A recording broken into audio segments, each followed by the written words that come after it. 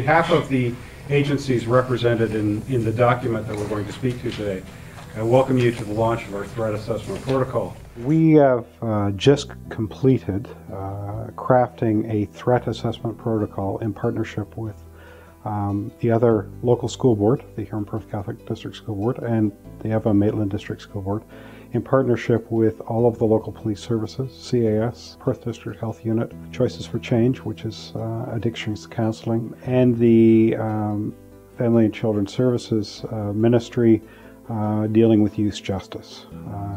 Each of those agencies has come together to, under the belief that we can make schools safe if we work together. We fully support the program, and it's designed to make the schools safe, but not only make the schools safe, but help those that are having problems.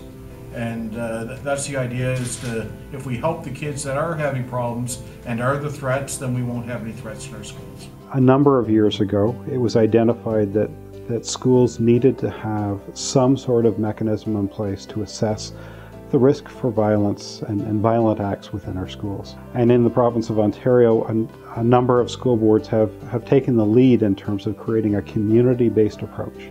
The philosophy is that we want to have many disciplines around the table as we assess the potential risk for violence in our schools so that we can better prevent the violence from actually taking place. This protocol looked behind the scenes, took an opportunity to look at what were the contributing factors that were leading to this and bringing us together to work on that as community partners. And so I think that will put us in good stead as we move forward to put us in a position where maybe we never actually have to do the part of the protocol where there's a violent incident. So on behalf of the Children's Aid Society, we want to thank Mike and the committee for all your hard work.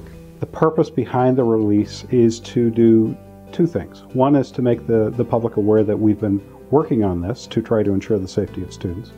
But the other one is to demonstrate to the public that we are working in partnership as a community to ensure safety and well-being of our students and staff.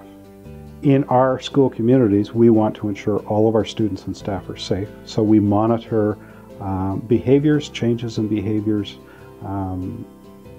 comments made by students, and it's through those mechanisms that we will hopefully highlight incidents where students in need of support. And that's really what a lot of this is about, is ensuring that the right supports are in place for a student.